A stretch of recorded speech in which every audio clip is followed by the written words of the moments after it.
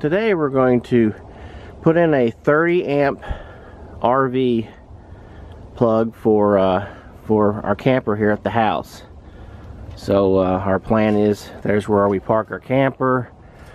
It plugs in about over in there somewhere, and it comes across, and we're going to make it plug into a box here on the side. So we're lucky that we have our panel over on this side, so it makes it easier, and that kind of makes it worthwhile for us to do this project. Big disclaimer is, if you do not know anything about electricity, or you don't have any knowledge and you're not comfortable doing this type of project, do not do this. Have an electrician do it. You can buy the components for it and probably pay someone to come in and hook it up, but do not do this if you're not sure what you're doing. Now, these are the components that we had to buy in order to do this project. We've got a 30 amp box. This one does have a breaker in it. It's not necessary you have that breaker, but I'll tell you a little bit later why I have that breaker, and this is the way I ended up buying it. And you'll need 10-2 wire at least, maybe 8-2, but you at least need 10-2 wire, whatever length you think you'll need. That will handle that 30 amp. And then you'll need a circuit breaker. If you've got an open place in your circuit panel, you'll just need to buy one 30 amp circuit breaker. In my case, I had to make room, and I'll show you what I had to do, but this is a split one here, has a 15 and a 30. So I'm going to take one of my 15 amps, take it out, put these two in its place, put the old 15 amp in for that, and then add the 30 amp in for my new circuit. So we'll show you how we'll do that here in just a minute. But all in all, this stuff to do this, about $80 to $90. So the first thing you want to look at is the proximity to where you want to put this in. If you got to go a long ways, this wiring for this 10-2 wire will cost you quite a bit, and it's going to be quite a bit more expensive. I only got 15 foot because I only need maybe 3 foot of wire. You'll see my panel. I'm inside my garage. This is the outside, and there's my panel, and I've measured 20 inches from the door, 45 inches up, and we'll show you over here on the other side going around. And on this side, you'll see I've measured that 20 inches from the door, 45 inches from the sill of the door. That gives me my corner of my panel right there. So what I'm looking to do is, in this particular wall, we have 2x4s on 16-inch centers, and so that I don't want to put it over here on this side because I'll have to go through one of those 2x4s, so I have to put it above or below that panel. So in this case, I'm going to try to fit it right in here below, and that's why I've marked out the bottom of where that panel is. Okay, coming in and looking at my panel, I'm going to open up the panel box here, and you'll see my problem was didn't have any extra. If you had an extra spot, you can add that 30 amp in there. You'll need a full spot like this here. And so what I'm going to do is I bought circuit breakers that basically stack, and this holds the same space as that one right there. So I'm going to pull out that 15 amp, put this 15 and a 30 amp in there, put that circuit on that 15 amp, and then add my 30 amps on there. One thing you want to make sure is what kind of box you have.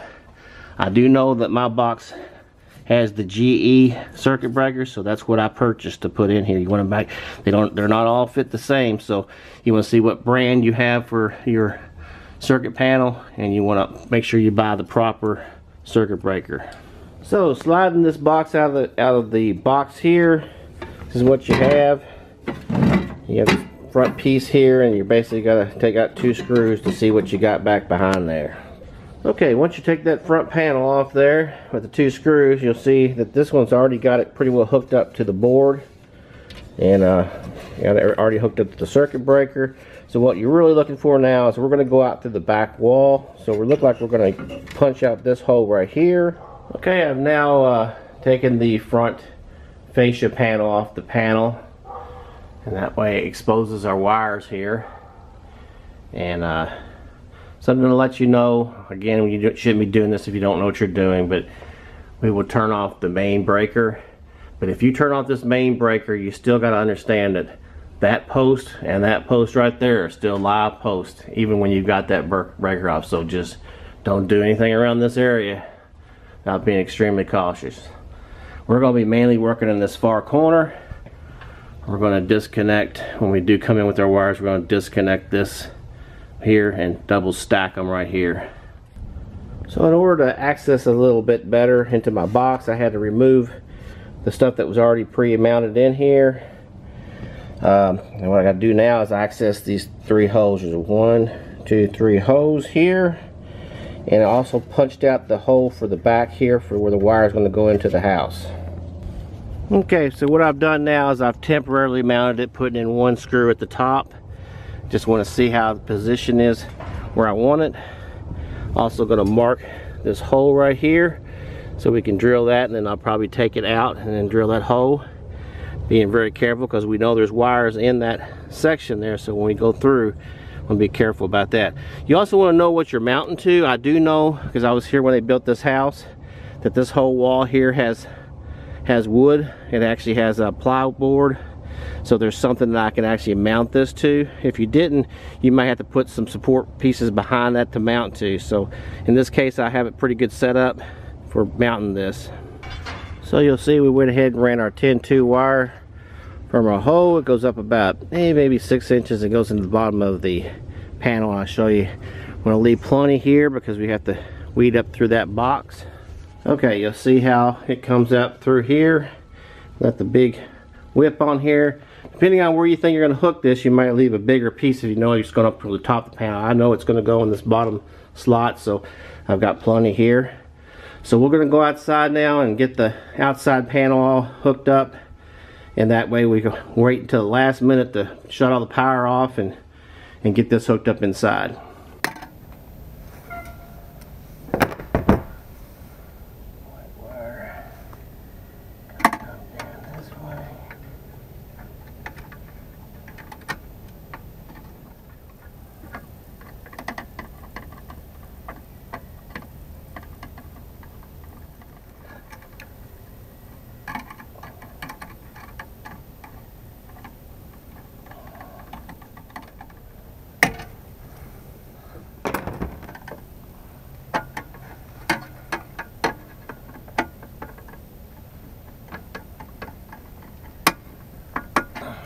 Okay, you can see where I've already brought my wires out.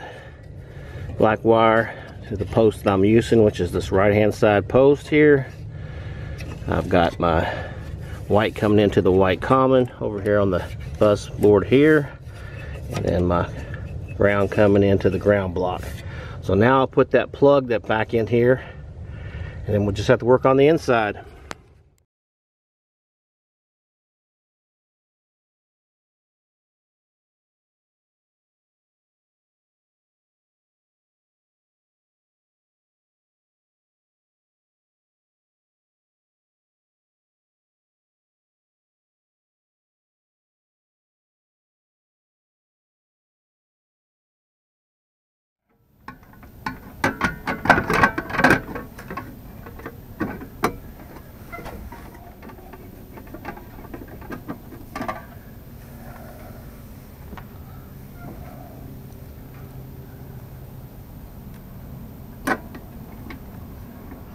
So this is what we've got done on the outside. It's looking like it's pretty much done out here. Open it up, latches in, got our main plate in, got the circuit turned off right now. Main reason I wanted to have one with the circuit is that when you plug this in, you always want to have this turned off.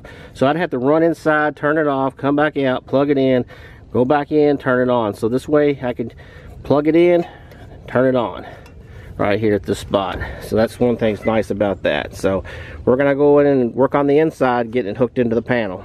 So I've got my wires in here. I've got them kind of fixed up to the right size. Now they're gonna go into this bottom section here. I've got my circuit breaker set up where they'll receive that wire, and once I get these snapped into place. So what we're gonna do now is, first I want to make sure the power is turned off, and then I'm going to take this piece and disconnect it because this is the 15 amp. I'm going to disconnect. I'm going to stack them in here, reconnect that back in to the new stack on, and then have my 30 amp for this to hook that all up, and then we'll test it out. Well, it just goes to show that every time you think you got everything you need, you find out you don't. So what happened to me is my 2 stack-on breakers that I was going to put in this bottom slot right here, they didn't work in this panel. So I had to go back, and the only thing I could do is I found that Siemens will work in the GE, so hopefully that's the case. And what I'm going to do now is basically put a stack 15 in this second position here. Put that one in there, move this one up to this one here. That'll free up the spot for my 30 amp. So we're going to work on that and see how it works out. So let me show you what I did there. I went ahead and swapped out the 15. I had 2 of these 15 amps on the 2 bottoms. I pulled both those out, made a double stack one here, moved that one circuit up to there, doubled that 15 up.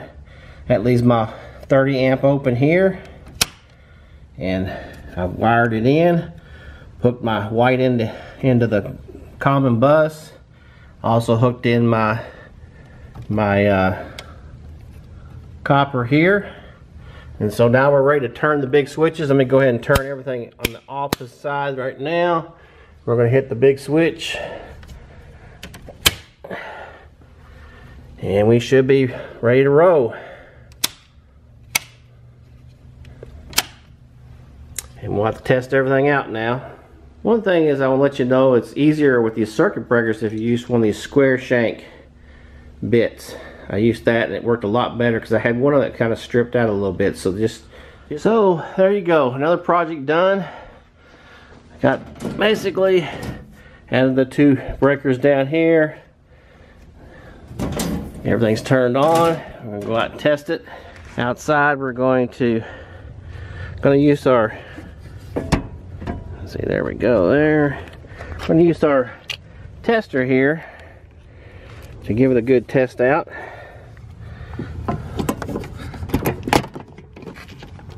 Plugging it in. I'm going to hit the circuit breaker here. And let's see what we got. This is a rough way to test it. Getting all greens, that's a good thing.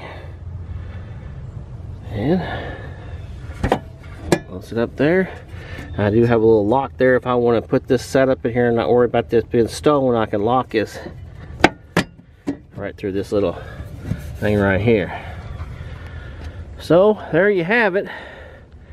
That project took me about 2 hours. If I had to go to Lowe's and pick up another couple of circuit breakers, it would have probably been an hour and a half. But it wasn't too bad. So highly recommend, if that's what you want to do, you can do that. You can run 115, but you be careful running the air conditioner or anything else in your camper. So it's always best to have a 30 amp at your house if you're going to have it on for any extended time. And we usually put ours on a day before the camping trip. So that's about all I have on this video. And if you have any questions on anything, then go ahead and put that in the comments and we'll get back with you on it.